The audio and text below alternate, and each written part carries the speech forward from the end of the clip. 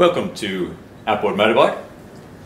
It's cooling system time today because two things have arrived by the miracle of Australia Post. 400 by 380 radiator core.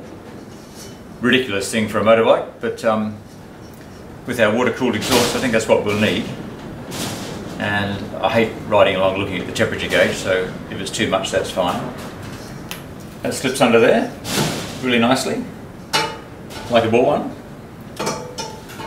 And the other handy bit of kit, electric water pump, which also fits, it's black like a Mercury outboard motor, and fits beautifully up there where it'll plumb in easily, and with it oriented that way around it'll self-bleed, so we'll carry on down that road.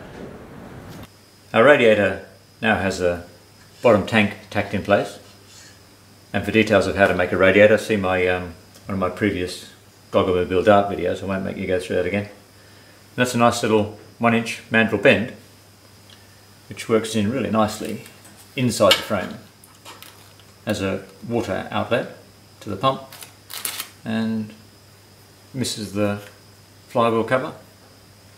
So we'll weld that on there and carry on. Well, that little pipe takes care of getting the water out of the radiator, and now we need to get some in. There's the top tank, sort of a funny shape, but it's to maximise the clearance to the fork over there. And over on the other side, the water will come out of the engine down here in front of the gearbox, under the gearbox somewhere, shoot across. And this little pipe needs to go in there somewhere to get some water into the radiator. Here's our more or less finished radiator. It's got end tanks welded onto the core now, and side plates, and somewhere for the water to go in. That's for a temperature sensor. Filler neck, and down the bottom somewhere for the water to come out. The next thing we need to do is find a way of mounting that to the motorbike. There's our radiator, more or less where it sits in the motorbike. And to mount it, we might take advantage of this little boss that Mr. Suzuki put there for us. And also, this is quite a nice little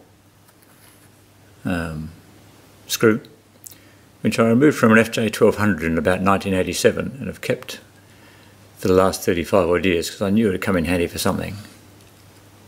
So I'll see what we can do with that.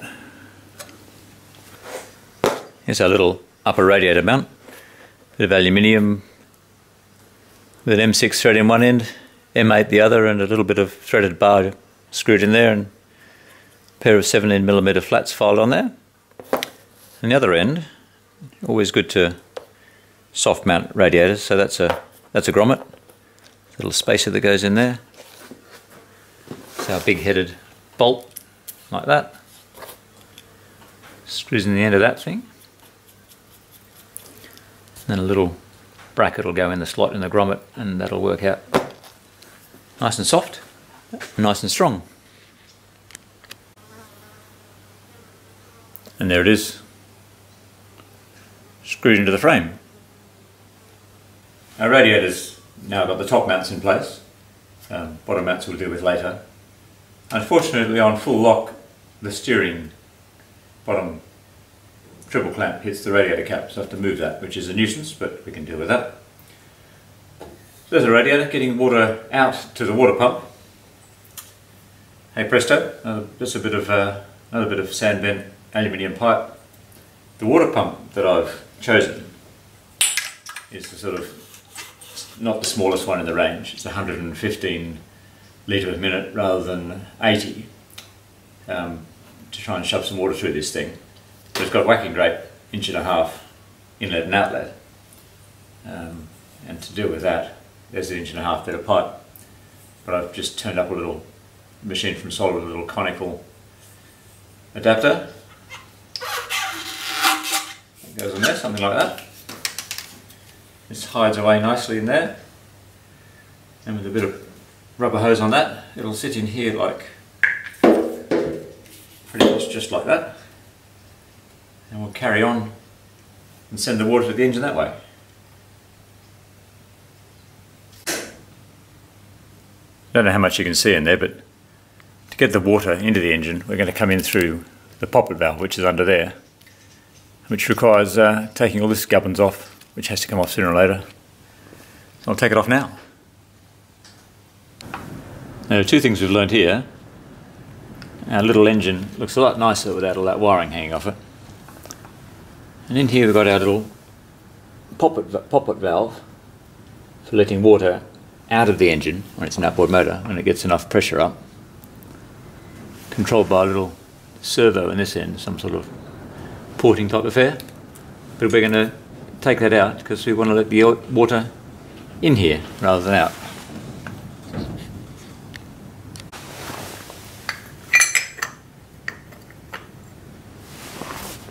Well, it turns out when we remove all this, we can throw half of it away and just use that bit, which saves a bit of space because we need to get a 90-degree fitting out of there. So that's handy. Now, because we want a nice tight little 90-degree bend, that's one way of doing it, with a little mandrel bend. If you want it even tighter, that's another way of doing it. It's with a donut. Not a pastry donut, a metal donut, which is two spinnings, which you weld together, and cut up the bit we want.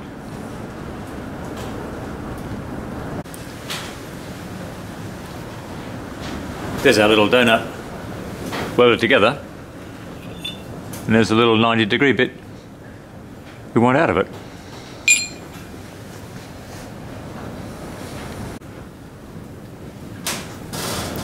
And now, quarter of a donut welded to a couple of bits of straight alley tube.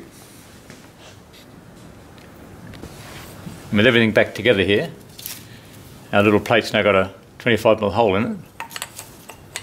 And that fits in there quite sneakily like that.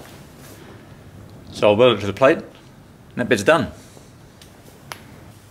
Well, there you go. Give or take a few hose clamps and a little bracket to stop that wobbling around. There's the left-hand side of the cooling system done. So water out of the rad, up to the water pump, back down into the block over here. Simple. Just a little aside here.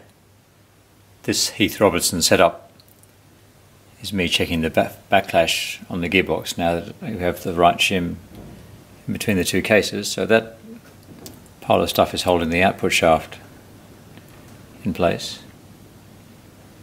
And this pile of stuff is set up to measure the backlash in between the end of that fixed piece and the little tab poking off the input shaft there. And it measures 0.45mm, which is bang on bottom limit. So I'm going to put that together for keeps now. Now pretty much the final thing before we put our gearbox together and it stays together. A little dog ring needs to go on there. This needs to be in a position where it'll actually engage.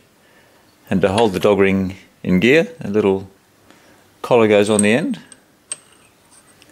so it doesn't jump out of gear. A very small amount of silicone gasket material on there, and we're done.